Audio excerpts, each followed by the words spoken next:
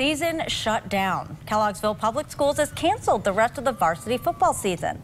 The superintendent tells us that because of injuries and other factors, they only had 12 players available. News 8's Jacqueline Francis caught up with some of the varsity players this afternoon and joins us with how they're taking the news. Jacqueline? Marlene, Brian, the varsity football players are getting used to a new normal. No more practice, no more games, as their season is officially over. The Rockets have run their last play of the season.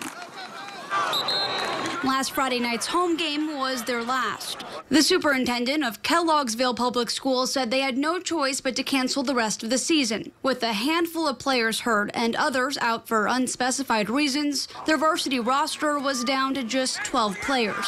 Junior Salama Faraha was one of the few left. Well, I love playing football. I never want to stop playing it, but I get why they had to cancel it. But he's not giving up on the game, hitting the practice field with the junior varsity team.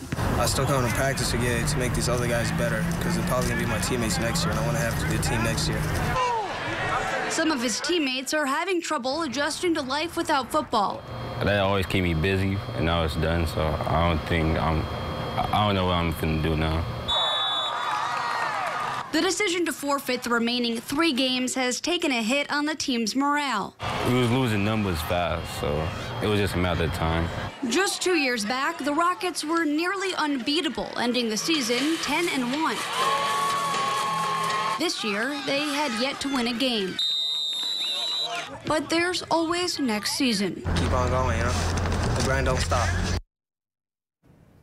There were 7 seniors on the roster whose high school football careers have ended, but the juniors I spoke with today are optimistic they'll be back on the field next fall. The athletic director and coaches were unable to comment on the decision, only saying the JV team will finish out their season. Reporting in the studio, Jacqueline Francis, News 8.